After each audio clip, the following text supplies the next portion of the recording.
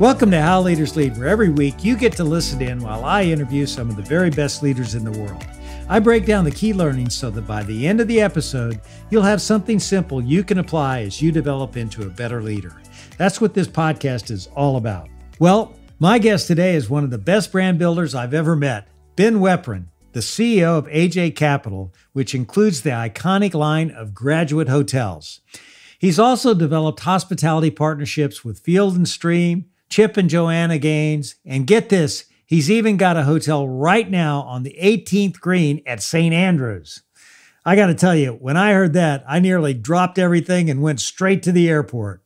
But no matter what he's working on, Ben always taps into the power of storytelling to connect with people.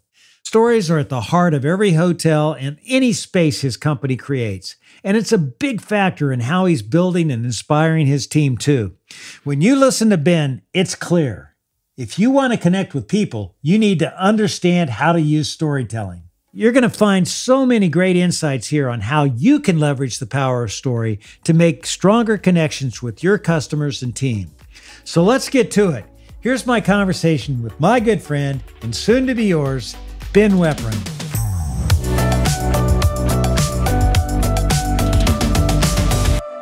One of the most amazing things that's happened to me in the last 5 months is that I'm playing golf with you, and you say, you may not remember me, but I was at your son-in-law's wedding or your daughter's wedding and actually was at your house.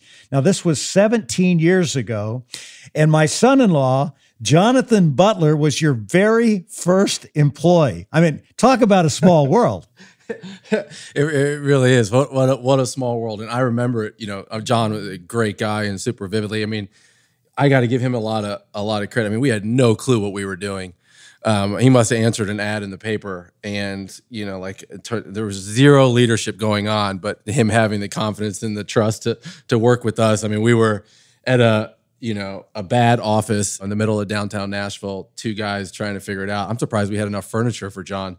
But he came and worked hard every single day. And I remember going to his wedding and I remember meeting you. And, I've been exposed and surrounded myself by, people that, just seeing it, right? You're a product of what you're exposed to. I remember listening to you talk. It was so inspiring. And then, learning about you and who you are and what you do in the brands. It was a really great, experience for me. And I remember going like, man, I got to get my shit together. It's time. So John's a great guy. And, please tell him I said hello and send my best. Well, you've gone your way and he's gone his. He's now a family counselor, and awesome. you're one of the biggest brand builders in the hotel and resort business out there. And you obviously have a knack for finding talent, John being one of those guys. But what do you look for when you're hiring talent, and how has it evolved over the years? Yeah, we've done a lot of, people finding us more than us finding them. And I think it takes time to really figure out who who's going to jive well, just in terms of the cultural fit and the impact. I mean, we really look for people that are passionate about what they do. People that are into problem solving, that are entrepreneurial, that want to take on a lot of responsibility. I mean, you want people that are mission driven and that are inspired by what you're doing. It's not like, you think about us going into opening in a hotel in a university anchored market. It's a small town, a small community. It's not that we're necessarily going to pay more than the Holiday Inn or Hampton Inn or Hilton Garden Inn or whatever our competitive set is, but we have a real mission, right? We want to humanize hospitality through space.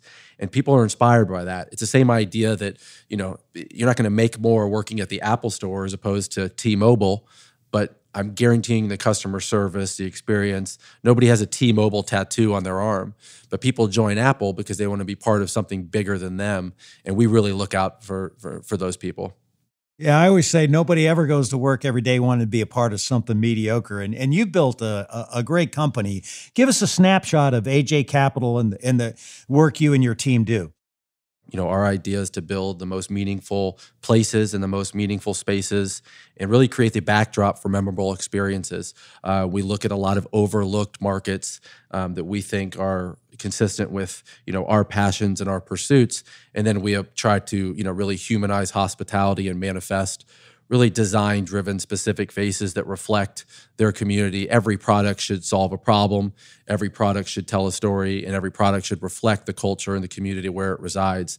And so, we're well known for the brand Graduate Hotels, which is in 37 markets around the US and the UK. We started a brand about 4 years ago or 3 years ago called Marine and Lawn, which is around, building hotels that reflect as spectacular as the courses and communities where they reside, hotels that mirror that. St. Andrews, North Berwick, Dornick, Portrush, Royal County Downs, markets like that. We're going to be coming into the U.S. with that shortly.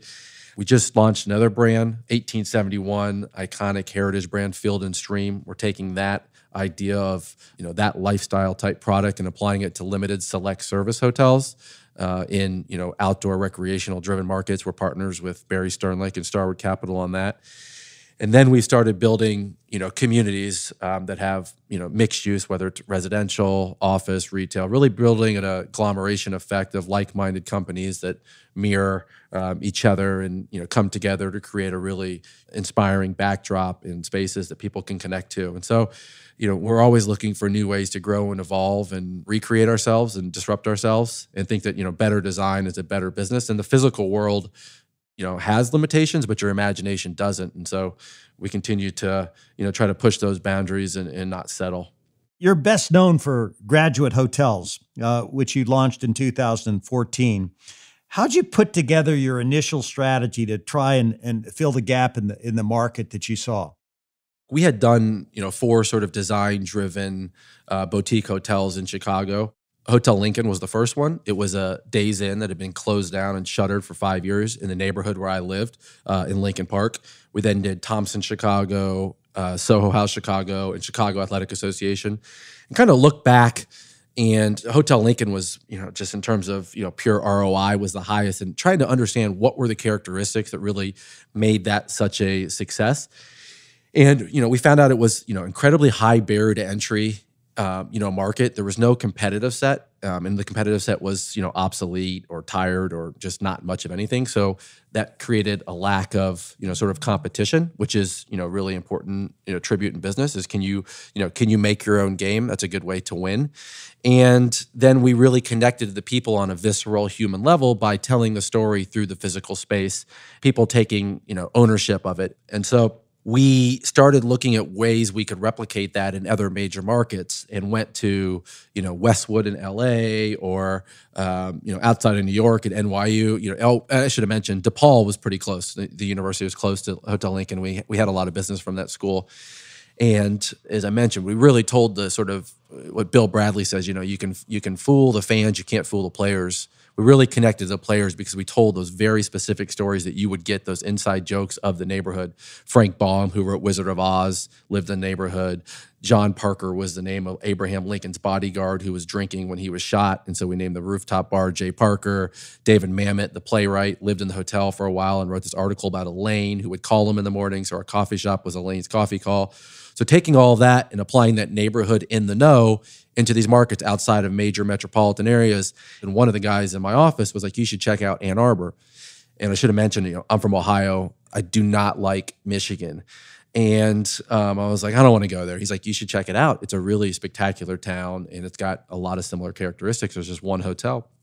And so I go to Ann Arbor, and I'm like, damn, this place is awesome. And it's really just spectacular just in terms of the collegiate atmosphere, the experience, the academia, the nostalgia. And there's one hotel downtown that absolutely dominates, but, it didn't, have the infrastructure or distribution or, sort of modern amenities of a sort of, current boutique hotel. The guy said he says, like, I would never sell his name. His name is on the door of the hotel. And he says, I'm not selling it. I said, well, I'm trying to curious why he wouldn't sell it. And then he mentions that he has a hotel in Madison that has a similar, he likes these university markets because they're counter-cyclical. There is not, a lot of volatility.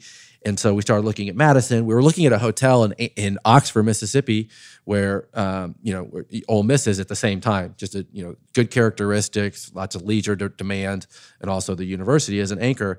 And literally, I wrote an email, which I still have today. It says we should do Ann Arbor and we should do Oxford and we should create a brand around college towns. Let's roll. That was it.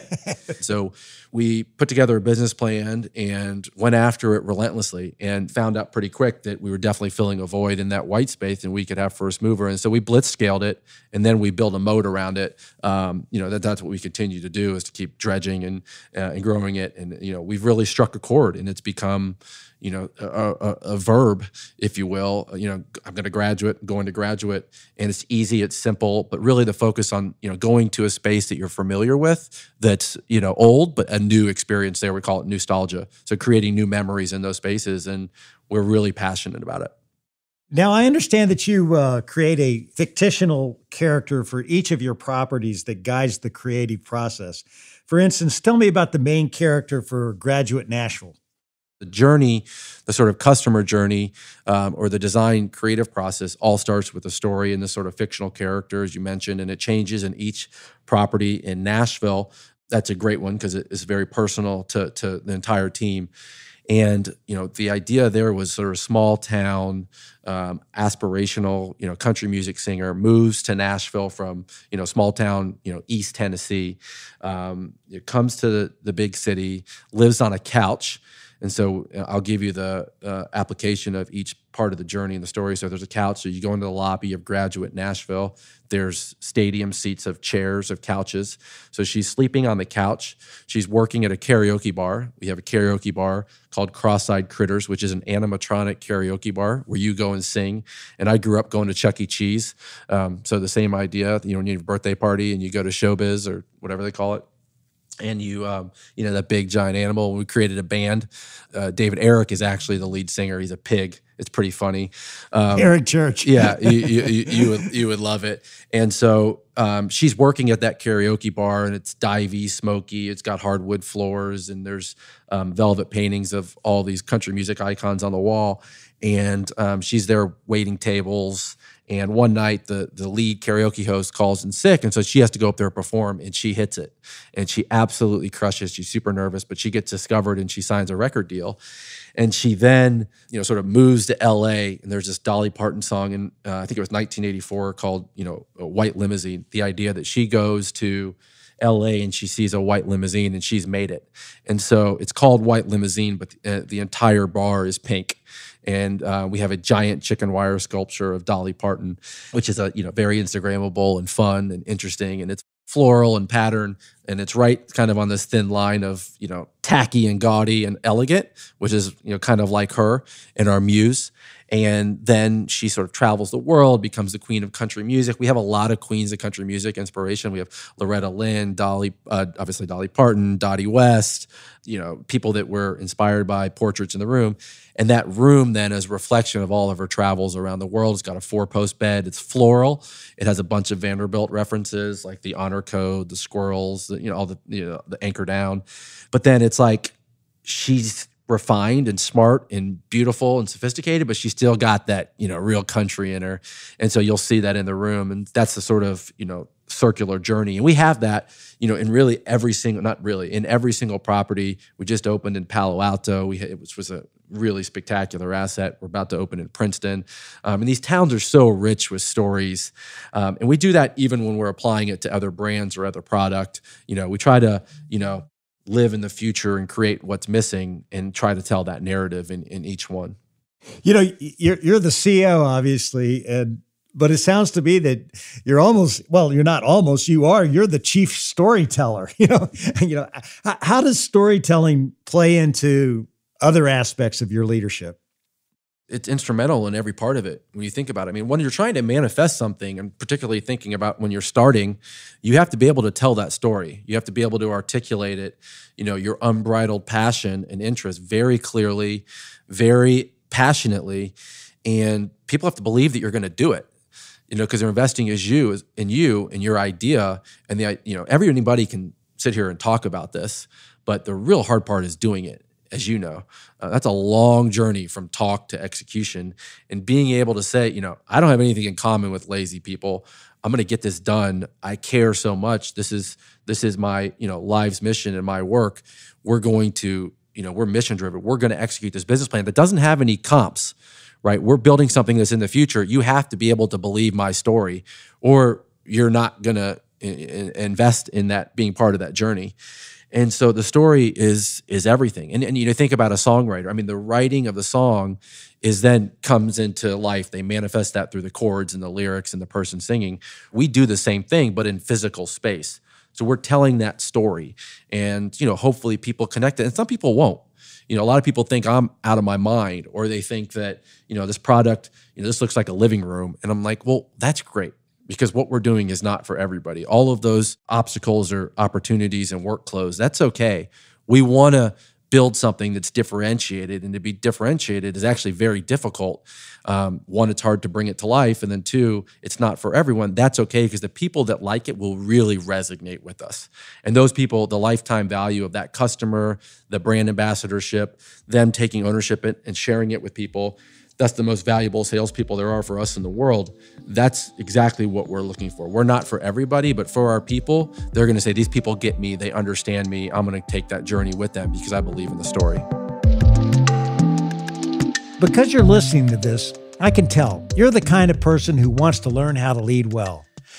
But there's a lot of companies out there who want to take that desire and charge you $500 or $1,000 or heck, even $20,000 to try and show you how to lead. That's just not right. If you want to be a better leader, I believe you deserve to have access to something that will truly help you, and it shouldn't cost a fortune. So I want you to go to howleaderslead.com and start my leadership class.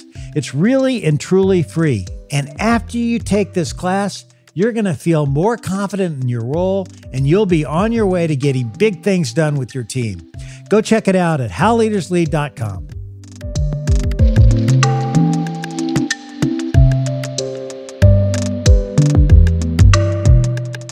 You know, when I interviewed Jim Nance, who I believe is a mutual friend, you know, for this podcast, he mentioned that no one does his research for him as he prepares for a broadcast. He views it his responsibility to dig for those nuggets and insights. Do you have a similar approach as you're working on a new project, or what's it look like? I do think that the conviction, the confidence is what gives you that ability to execute and getting people to buy in. You don't want a leader that's scared going up, you know, into battle. You want someone that is going to take you in there, roll up their sleeves, you know, be on the front line and grind with you every single step of the way. And I mean, that's what happens to us, right? We've been in the foxhole. We've faced, I mean, incredible adversity. And so you could choose your hard. You might as well choose something that you really love. And when you love it, you're going to go every single day and give it everything you got, you know, from start to finish. And Jim is an incredible example of that. And Jim was born to do what he's done. I mean, his voice, his passion, his conviction, you can't make that up, and you can't make this up either. You either love hospitality and you're an agent for change, or you're just not, because it's too hard. It's too hard to do it and to pretend. You know, you pride yourself on the ability to rejuvenate places that others pass by. Is this a gut feeling, or how would you describe your decision-making process for what you take on? We want to be part of the backdrop of really memorable spaces. And so when you think about where our hotels reside and what's around them, the hotel has to mirror that. And we're not selling rooms, we're selling a fantasy, and we're incorporating the guest into the story. So, you know, we're selling a lifestyle and fulfilling a fantasy, and people are part of that. We're not the heroes in the journey. We're the support system. We're creating that backdrop. We're the directors. You can tell when you go to a place, whether it's a hotel or a location, they just hit you in the gut. And you may not know why, but there's something so special and so unique, and so you're so emotionally connected to it. You just want to be part of it. And it makes you feel that emotional, visceral, sort of limbric, wow, you know, I'm just lucky to be here. And we have so much, you know, gratitude for those moments and those experiences, and we just want to celebrate them through the space. And we just know, you know, obviously we've done, to your point, the research, the underwriting, all of the, you know, evaluation to know that this is a market, and then we know what we can build it to, you know, in terms of what the market supports. And then we just, you know, pour our heart and soul and, you know, our passion into what we're doing. You know, you have this motto for your team, which is "We are all students," which seems fitting for a brand like Graduate Hotels and what you're doing across the board. Tell me a story of how this shows up in the day-to-day of your business. Well, We Are All Students was born out of the idea. It sort of came to life. We were doing a hotel in Charlottesville, and they have the idea that you're continuing to evolve. It doesn't stop when you leave college, is that you're always a student. And we're students of, we're curious, because when you stop learning, you die, right? When you stop evolving, you die. And I think that We Are All Students is very indicative of that, the world is malleable if you want to pursue it and grow and evolve, and you can change with that, and you never stop learning. And, you take that idea to so many adjacent things in your life, whether it's, personal, professional, any business. You can't just sit there and be okay with what you're doing. You got to disrupt yourself, or, somebody else is going to. Here you are now, you're overseas and you're doing destination golf hotels. Tell me about your hotel on the 18th green at St. Andrews, which is so cool. I mean, I saw a video of it. It just looked fantastic. How did it come to be? It is so special. It's the birthplace of golf, right? I mean, this is the home of golf. It's 600 years old. Old Tom Morris, the old course, the sea, the beach where they filmed Chariots of Fire. It is like out of a movie. The history, the memories that people have made there. Our job was to help, celebrate that and just tell the story. I mean, it was to not mess it up, right? Because the backdrop is so outrageous. We were buying a hotel in Oxford, UK, where we wanted Graduate to be. We wanted to be in Oxford, and we wanted to be in Cambridge, the two oldest, most iconic, university-anchored communities there. And the gentleman, Donald McDonald, he can't make up his name, and he's an incredible guy. Irishman, owned, a portfolio of hotels, and he asked us, I didn't want to sell Oxford, but I'd sell the whole thing. And I went to, after somebody in my office had gone and said it was magnificent, went to St. Andrews, and I just lost my mind. I mean, I'm obviously an emotional, you can see, and I was like, this is the holy grail of golf hospitality, of golf as a whole. And so we had this incredible hotel that's, 150 years old, and a parking lot next door, literally it's on the 18th, David. It's like you fall out onto the 18th green. You watch the first tee shot. You see Swilcan Bridge. You see the road hole. I mean, it literally feels made up. Like it's like a screensaver. And so I go there, and he takes me to the roof, or the top floor of the existing hotel, and I'm like, it's like when the world goes Wizard of Oz, when it goes from black and white to color. I'm just like, oh my gosh, like this can't be. And so, long story short, we ended up buying Oxford and St. Andrews. And then when we bought St. Andrews, and I've never been or played golf over there or anything, David. We understood it had those very same characteristics of Graduate, where people would come over, they'd go to different markets. The hotels were lackluster, very, mom and pop, and, in the U.S., hotels are like 85-15 in terms of branded, non-branded. When they're branded, they have great infrastructure. They have, brand qualities and standards. Over there, it's the inverse. And so a lot of mom and pop, very fragmented. So incredible destinations. Hotels needed a lot of work, but incredible architecture and good bones. And so then we started to grow the portfolio with people that are passionate about golf and hospitality. And it's been an incredible brand. And, just the idea of, your personal passions and professional pursuits, combining those makes a great product. And so this was a perfect application. And so we're trying to create the most inspiring product in the most inspiring places in the world. Well, I tell you have definitely done it there, and your other properties are sensational over there. So, hats off to you. And I've heard you say that we don't look at ourselves as owners, but as stewards. What's an example of the difference between the two? I think a steward looks at it as not just an opportunity, but a responsibility. And when you're a steward, it's a long-term investment in the community, not just a specific property. And, an owner, just kind of owns, right? It's there. You can do as little as possible. A steward is always polishing their assets, always taking care of the people. When you're looking and building something with real, you're very passionate about the product, and you're thinking about it in terms of 100 or 200 years, it's much different than just being an owner. And we're on both sides. So we're owner-operator of our assets. There's a lot of times there's a disalignment of interest in owner and operator. We're a fully vertically integrated interdisciplinary firm. Everybody cares. And that's when you're a steward, is that you're fully committed to it. It's like your house. A steward owns their home, and an owner is more of a renter. They're just there passing through, trying to make a buck. We obviously want to be profitable. That's a big part of it. But I think being passionate about it and investing in it does lead to that profitability. What do you do, and how should leaders keep their eye on the long game? Yeah, I think, great ideas have the power to shift perception and create value where it didn't exist. And when you're doing that, it's not a daily, hotels are daily, right? They're different than a lot of other businesses, right? Where we have a daily lease. You got to really be crazy to get into hotels. Think how hard that is when you have an operating business and a daily lease. Now, it's a great inflationary hedge, and hotels have all of a sudden become in vogue in terms of investing when the markets right now are very unpredictable. Hospitality is still is active, and people are investing in leisure and travel. So those markets continue to grow. But it's very difficult and challenging and ambitious. But if you're committed to it, and like I said before, in COVID, I mean, we went to zero. We had 2,500 employees. We had to stop.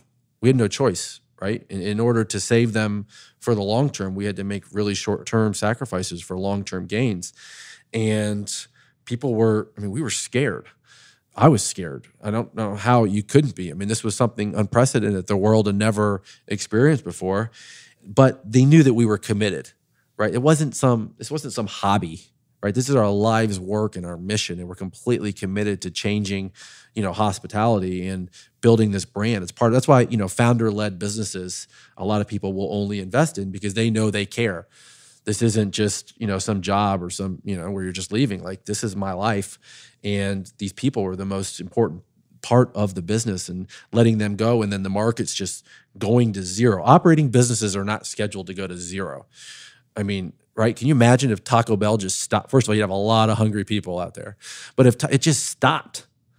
And so we always knew, though, that this wasn't going to be permanent. We knew that it would come back at some point. So we just had to survive in advance, every single day, and do what we had to do, and use the opportunity as a pause to sort of look around and say, who do we want to be and how do we get there?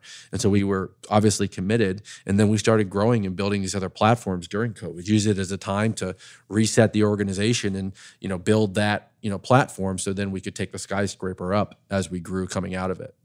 You've teamed up with Eric Church to open a bar, restaurant, and music venue in downtown Nashville. What's the unique story you hope to tell with this project?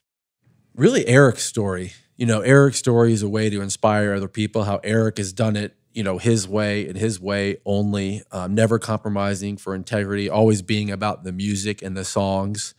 And then, there's a lot of bars on Broadway. There's a lot of, country music artists who have spaces, but it was Eric's idea.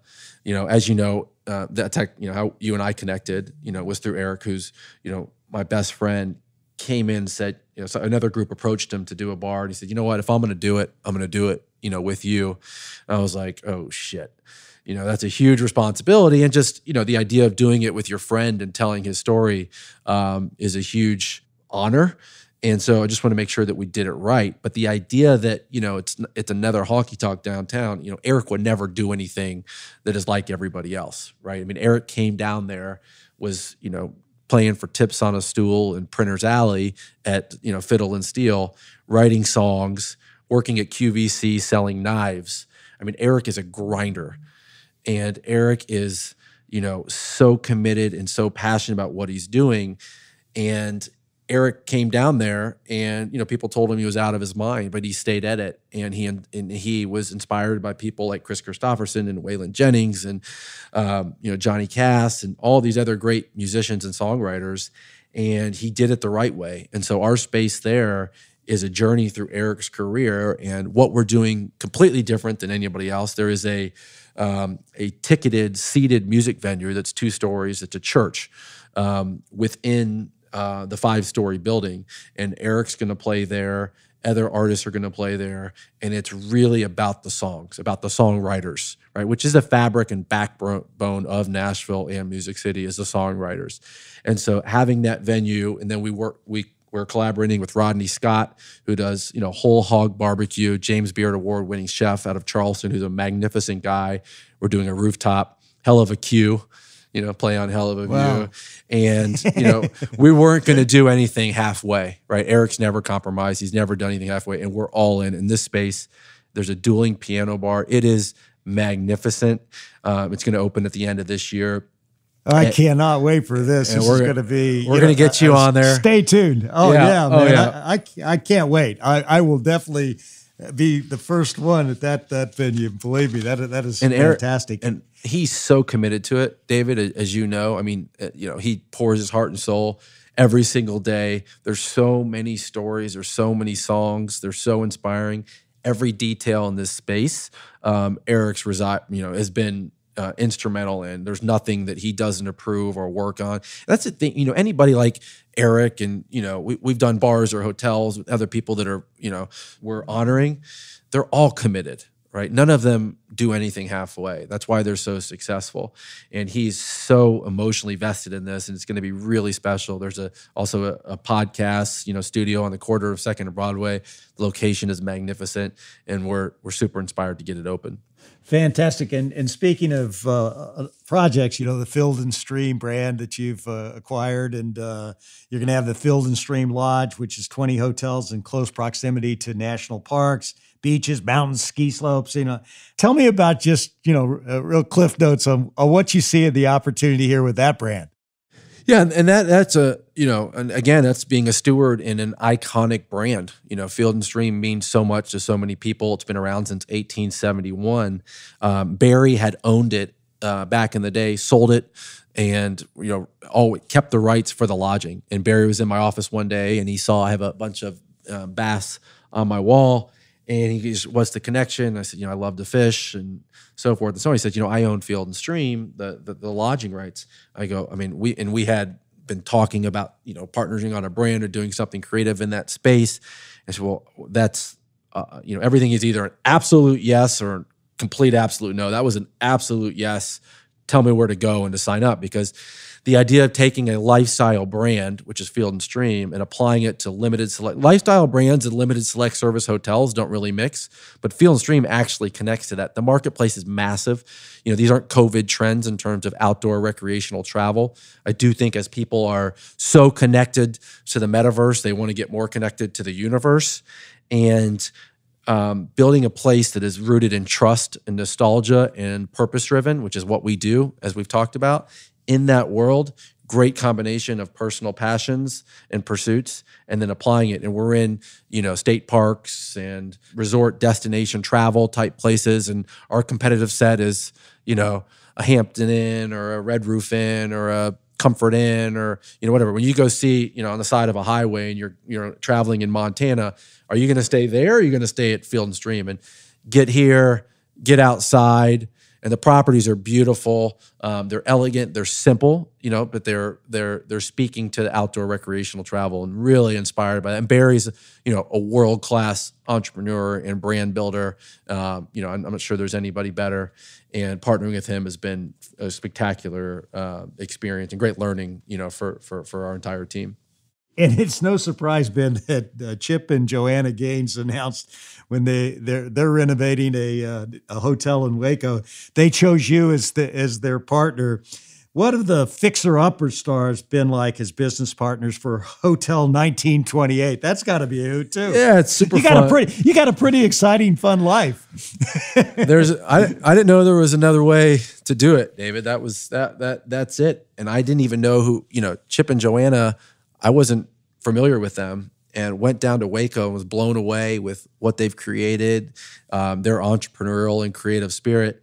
And they had this great building that was built, as you said, in the 1920s, and just had tons of character, tons of charm. And it's really hard. Renovating a historic building, which we've done as much as probably anybody in the country, is really challenging, really hard. So you want somebody that's done it before.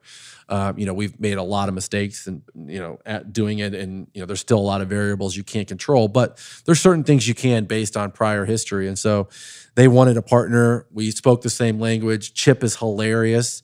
We started talking about imposter syndrome and all the things we deal with, and then wanting to build something, meaningful that reflected the culture of their community. And so the building, it was a Shriner's temple, awesome architecture. And I said, yeah, why not? And they're wonderful ambassadors and partners and sponsors, and very involved. Joanna on the design, Chip on the conceptual, both. Chip does a lot of the demo with his hammer. I'm just kidding. I'm not sure he does that. But he's a great, sportsman and wonderful person, both of them. Magnificent team. Their head, Doug McMee, at the time, who had stayed in one of our hotels, called and said, hey, this would be a great fit. And he was right. And so, that's part of the adventurous journey, is you just never know what's next. What are you guys going to do the next 5 years? I have no idea, David. I have no clue. I know we're going to try to get better and work hard every single day, and continue to manifest these ideas. But I would have never guessed we're doing that. I would have never guessed I'm on the phone talking to you. And so it's been a great experience with Chip and Joe, and that hotel is going to open soon, and it's super cool. They did a whole show around that process, which I think will be really informative and interesting to people, how a hotel sort of comes to life. That hotel's special, and I can't wait to get it open. We'll be back with the rest of my conversation with Ben Weprin in just a moment. As you heard, Ben and I are both big admirers of sportscaster Jim Nantz. Now, we all know and love Jim's iconic voice, but you may not realize just how much work he puts into every broadcast. In our episode of How Leaders Lead, Jim talks about the importance of showing up prepared. It's the process that makes you really able to do a game of that stature that had 50-something million people watching. Buffalo and Kansas City. The game has been, again, regarded by many as arguably the best football game of all time. Your week really is nothing but research and reading and talking on the phone to as many people as you can behind the scenes. I build these spotting boards, and I'm taking notes on a legal pad. And at the end of the week, I transfer from that legal pad over to my spotting board the really, really sweet stuff, the things that I want to try to get on the air if we can, if the game takes us there. But that is the most direct thing that you can see physically as far as your research. The rest is up here in the head. You compartmentalize all of these things in your head, and you're ready depending on where the game takes you. If some unknown guy makes a play, a pivotal play in the game, I'm ready to tell his story. When you combine talent with hard work, you've got an unbeatable combination.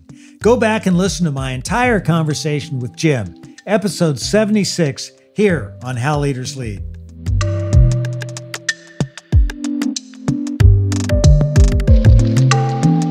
You talk about we getting better every day, and you never know what's really next. And, you have an internal document with 23 core values that guide you and your team. What was your process for putting that list together, and why did you do that for your team? So I do that every year. 23 is magic. And today's the 23rd, by the way, because of Michael Jordan and his influence and inspiration on so many millions of people. And so that was the 23 for 23, but we'll call it something. Do a lot of reading and podcasting and ideas that inspire me and want to help inspire the rest of the team. So 23 for 23 had a great ring to it, and I guess I'll have 24 next year. But we've done it every year except the last couple. I think during COVID it was more of a we were talking every single day and we had everybody on the phone. But the idea that you have fundamental principles that you can always look back to, and everybody can, when you're making a decision, or people have a lot of autonomy in our organization. I'll pull it up and look at it now. I mean, every single one of these holds true every single day. Small towns, big stories, and we took some Michael Jordan, quotes in here. Limits like fears are often just an illusion. We had a Phil Knight one. Let everyone else call your idea crazy. Keep going. Don't stop. Don't even think about stopping until you get there, and don't give much thought to where there is. Whatever comes, just don't stop. I mean, come on. Right? I mean, it's like, what wouldn't fire you up about that? More difficult, less competition. Anyone can fall down a flight of stairs, but few can actually sprint up them. One that you have that I was interested in was don't over-celebrate achievement. Absolutely. Every accomplishment is just a stepping stone to new challenges. How do you balance recognizing what you've done and at the same time putting that relentless dissatisfaction with the status quo? Melody Hobson says, she's pleased but not satisfied. And that's exactly how I feel. I love that mindset. Is I'm certainly pleased, incredibly grateful, but I also feel like I have a lot to prove, a lot of people to be, thankful for, and a lot to show them. We got a long way to go, right? We're still just getting started. Definitely have the second inning mindset, and we're taking those principles, the lessons learned, applying them to the next thing, and continuing to get better and be a student of my passions is what makes me tick. And I think that's what makes everybody else tick, and that's what gets people on board of this mission-driven organization and the culture that we've created. So you can't just sit there and rest on your laurels. I mean, that's not how you get to. I mean, how many Taco Bells are there? A lot. Yeah, a lot. Yeah. A lot more than there ever would be. And our idea was never to be the biggest. We just want to be the best at what we do. And that is the idea, is, dominate these small niches and scale to, adjacent markets and create real value. And so you have to be fiercely committed to it, and we are. And the purpose behind everything that we do is to grow and get better and to drive value in each one of our spaces. Yeah, but can you wear people out with that relentless push? Oh, yeah. I mean, how do you? Absolutely. How do you motivate them with day-to-day recognition? 100%. Wear people out. And that's sort of like self-selecting process of getting people that want to be worn out, that want to be pushed hard.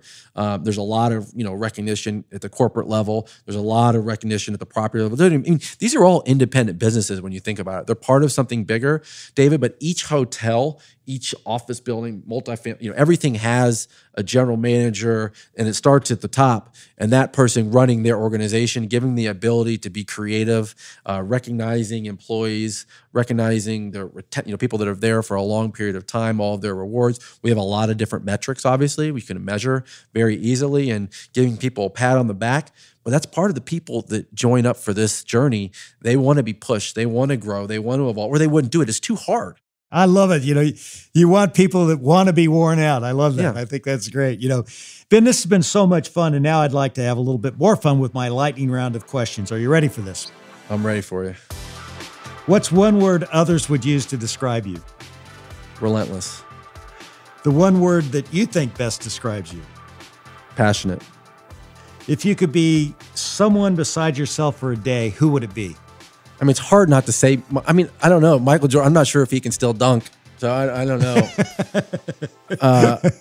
I'd love to be a musician for a day.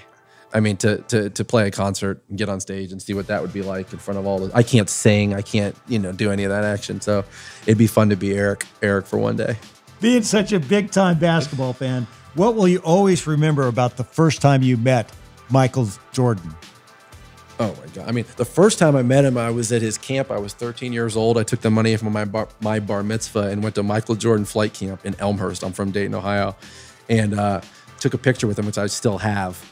And it's incredible, which I'll send it to you after this at the camp. But no, actually, this last summer when he was here, Eric and I, got to spend a bunch of time with him. And whoever said, don't meet your heroes, never met him. He is just such an incredible person and curious. And I mean, we got right into it right away. 80s NBA, college basketball. I mean, he's such a encyclopedia. He's like Nance. He knows everything. And asking him questions about, who was the hardest guard. I mean, he gave answers to things that I just never would. He was telling me like, the most underrated player is Kevin McHale, hardest guy to guard. I'm like, wow. Just like stuff like that. And he's just such an inspirational thing. And you think about how great he is, not just basketball, brand, business, culture. I mean, he's such an icon and so inspirational for so many people. There's nobody better. What's your biggest pet peeve? Traffic. I hate traffic. It is literally debilitating. I was in Chicago on Sunday and I had to sit in traffic for an hour and 20 minutes and I was literally hitting my head against the wall. You can imagine, right? I feel like I'm in a straitjacket. Traffic is the worst. What's the first word or phrase that comes to your mind when you hear the song Rocky Top? Nostalgia. If I turned on the radio in your car, what would we hear? The same thing over and over. And my kids are like, do you know there's other artists besides Eric Church and Morgan Wallen? And they won't listen to podcasts. And I love podcasts. Founders is my favorite. I listen to all of them. Yours, but like Eric and Morgan. And then they have a song together, Man Made a Bar. And they literally, I mean, it's like, it's a manifestation of everybody making a bar together, or just the idea. But I think those are the two most talented artists in the world, and are obviously, friends. And so I'm very inspired by them and their careers. All right, last question in the lightning round. Finish this sentence for me. Hospitality is smiling. Hospitality is welcoming people into your home. Hospitality is taking care of people as you would like to be taken care of. And hospitality is anticipating guest needs. And hospitality is humanity. That's the last question in the lightning round. But just going back to what you just said, how does your view of hospitality impact how you lead? I think, you want to be human. I think you want to be empathetic. I think you want to, anticipate the other side of the table in the equation and try to put yourself in their seat. What are they thinking? How would they like to be treated? How can you anticipate where you're going? How can you look around corners?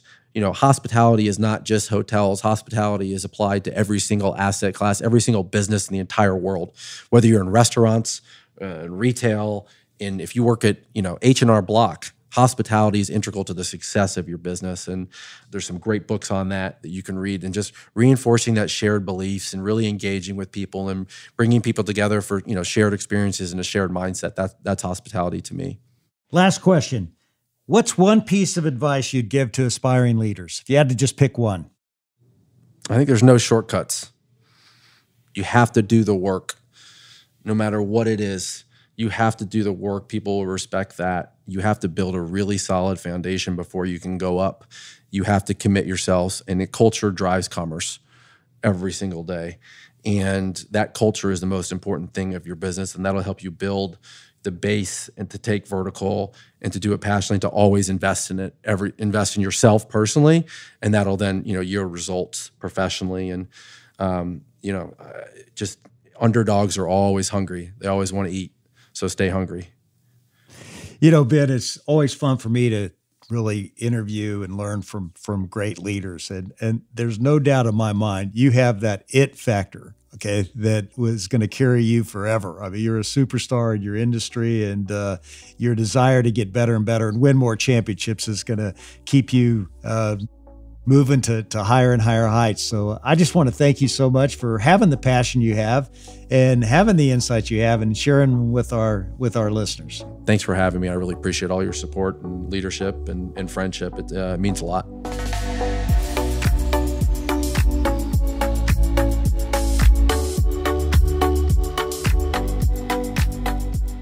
The first time I ever had a chance to get to know Ben and we sat down and chatted, it was so easy to hear why he's been so successful. He's a really thoughtful guy with a tremendous amount of drive and passion and commitment to what he's doing. But it never gets in the way of what really matters. And for Ben, it's all about those human moments of hospitality and connection. And you know as well as I do, leadership is all about connection. If you want to connect better with your team or build a brand that people feel connected to, you've got to embrace the power of storytelling, just like Ben has. It's such an effective way to draw people into a big idea. So this week, I want you to ask yourself two questions. Where do you want to strengthen a connection with your team or your customers? And then, how could you tap into the power of storytelling to do it? When you strengthen your skills as a storyteller, you strengthen your leadership skills, and it can impact your entire business. And I hope today's conversation inspires you to do just that. So do you want to know how leaders lead? What we learned today is that great leaders use storytelling to create connection.